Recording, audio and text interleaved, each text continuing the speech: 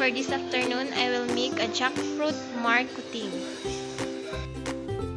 First, make 2 parallel cuts, bottom cuts and top cuts, about 1.5 and 1 inches apart around the stem and through the bark and cambium layer. The bottom here refers to the part of the air-laying wound closer to the plant roots. Use a sharp knife to cut around or ring cut the branch perimeter.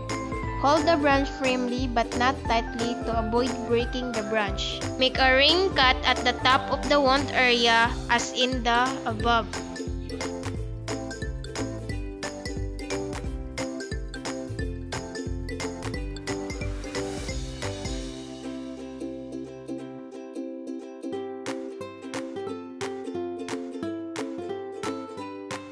Using the knife, slice off the bark layer in stripe.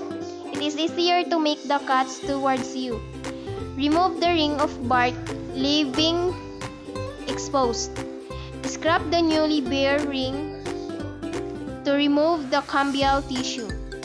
This prevents a bridge of callus from forming.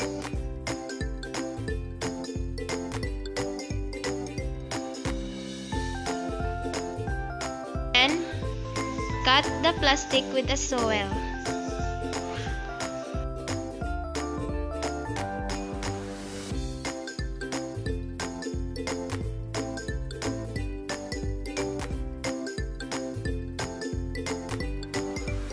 Then insert the plastic with soil in the wound area of plants.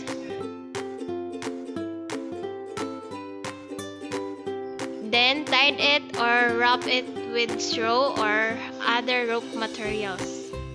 Then when you tie it, make sure that you tie it with very tight.